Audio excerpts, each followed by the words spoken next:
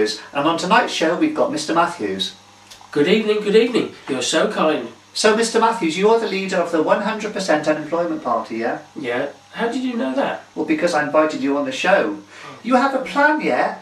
You want to make the whole of the UK and Western Europe totally unemployed by, I think it's 2030. Yeah, however there's still stubborn bits of resistance in the UK where there are still small pockets of people still working.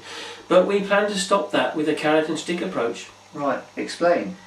We give each of them a free carrot and a free stick as an incentive to go on a stage 1 Untran. Now, a parliamentary subcommittee recently suggested that the UK, and I quote down here, is at the forefront of a tide of optimism about the state of the economy.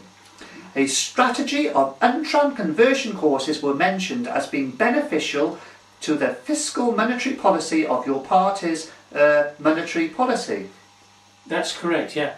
Section 2 of subsection paragraph 3b part 79a says it all. Yes indeed, and I go on further to quote, Mr. Matthews' Untrans present and generate gross proportional sub-opportunities in a socio-economic model of society today. Need I say more? You could do, but I don't think anyone will know what you're talking about. Anyway, we plan to penalise people if they do not go on our Untrans.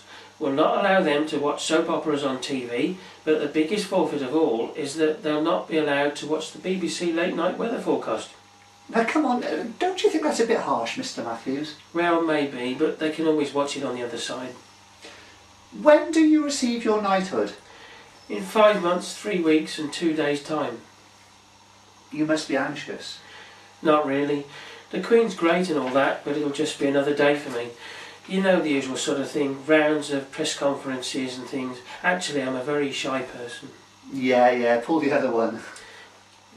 Well, I understand the 2087 Forward Planning Committee, which meets in the not too distant future, and I quote from this here, has on its agenda to find the unequivocal answer to lack of untrainability in this country and Western Europe today.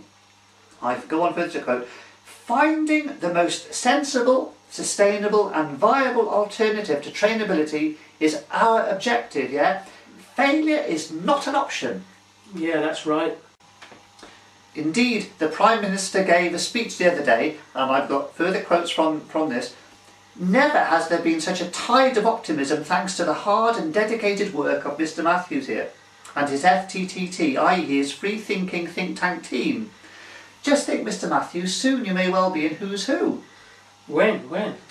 Dunno. Whatever. What? Hasn't he got something to do with electricity? Didn't he in steam engines or something? Did he invent that? Sure. George Bernard. Sure, he was a playwright. Well, that's a turn up for the books. What's a poet who becomes a lawyer good at? Poetic justice. Anyway, we digress. Right. I brought part of an Untran exam paper with me. Would you like to see it? Absolutely. Let's have a look. Let's show the audience. Yeah, come on. Okay. Question 2 says that if you go into an office and everyone's working hard and no one has been trained in untrainability, what do you do? Is it A, do nothing, B, hand out leaflets about Untrans, or C, talk about soaps? Well, I would think surely, viewers, you're going to hand out leaflets about Untrans. Oh, come on. No, the answer's C. You talk about soaps, thus ensuring people will get bored and then they'll choose to go on an Untrans because they want to achieve something in their lives. Right, I'll make a note of that. That's very interesting. Now, have you got any more exam questions we can look at? Just one? Yeah, the clock's ticking slowly at the end of a busy day. What do you do? Well, let me see. What you could do, you could read last year's Untran exam questions to cheer you up. No, although that might indeed cheer someone up. Actually, it's a difficult question, that one. The real answer is to change the battery because it's flat, as that's why the clock's ticking slowly. People always think this is a trick question, don't know why. I expect the exam invigilator is a professor or academic of some sort.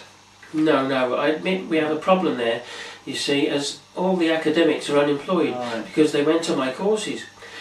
The person who looks over the exam has taken an Untran exam in the past but failed miserably, and so therefore Untran exam invigilators are not the ideal persons to choose to run an Untran exam. Mr. Matthews, who marks the exam questions?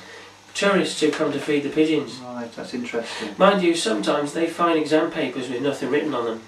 How come? Well, if it's a dark evening, the candidates can't always see the questions because there's no lighting due to engineers being made unemployed because they've gone on the courses. There's often no power or heating either. Well, all this must be quite a problem for the exam candidates, I'm sure. Yeah, it's not uncommon in the winter to see an exam candidate wearing an exam paper as a hat to try and help keep him or her warm.